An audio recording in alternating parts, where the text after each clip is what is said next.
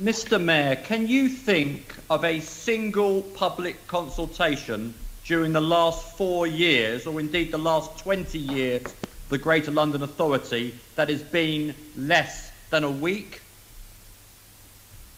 Well, this wasn't a formal consultation, Chair, because of the conditions imposed by the government. The reason why the Assembly member was trying to cut me short when I was explaining the reason why we're doing this is because he's embarrassed at his government. What he should do is, rather than being embarrassed, he should lobby his government. Sorry, Mr. Mayor, my time is limited. I thought we had a cross-party consensus that we all understand that TfL do a pretty good job at running a very complex asset management system, but I thought we had an agreement they need to do more in terms of customer service and not having a tin ear. Did you instruct them to have such a short public consultation? Because it's a sham to have a few days for such a major change, whether you're for it or against it. All I'm asking is Londoners get their say. Well, Chair, this is a really good example of mock anger from the Conservatives. No, there's no mock. But it's their, let me answer the question, but please. The member is seeking to heckle me because he's embarrassed at his government and he's trying to muddy the waters. It's his government that told us to immediately reinstate the congestion charge and to bring forward urgent proposals to widen the scope and level of charges. If he feels so strongly Mr. about Mayor, can I get a word in? Why isn't he lobbying? Mr. Mayor, can I get a word in? My time is limited, Mr. Mayor. You get to ask the questions. I get to ask very few. My question, sir, is... Can you allow Mayor to complete the answer, please? I think I've heard his answer, Chair. He's given it to about 3 Assembly members.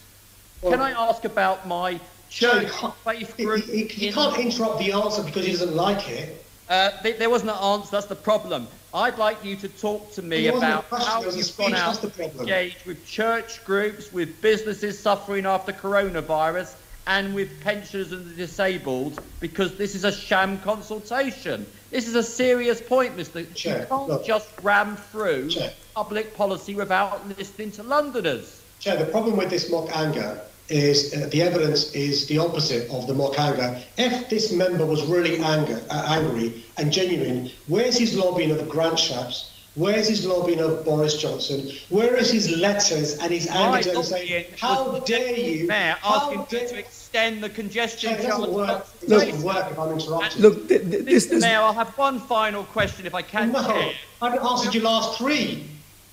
Well, no, you haven't. You can't have a machine gun approach to questions. Can I please ask both of you to stop now? It's ridiculous. He claims to want to speak for his residents, then doesn't wait for the answer. This is ridiculous. Mr. Mayor, can I finish? It's even worse than Assembly Member Bailey, and he was really bad. Mr. Mayor, could I finish on the point? This is a temporary measure. No, I've answered your last 3 questions, Chair. Will you confirm? Chair, can you rein him in, please? He's out of control. Mr. Mayor, will you confirm? Chair, is it my turn or his? Measure, and will you give us a date when you Chair, will let him finish because he started. A full statutory public consultation and not just try and ram this through as a permanent measure? Mr. Mayor, final word, please. Chair, with respect, he's asked 4 questions. I've not been able to answer any of them because of his ranting.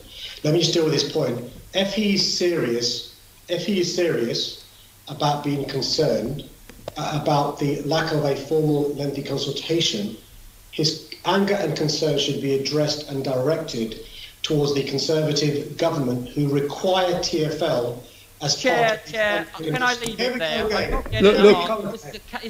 Let me stop here. No point. Mr. Mayor, can I please stop both of you here? Can you cut him off and I will I'm going to stop here.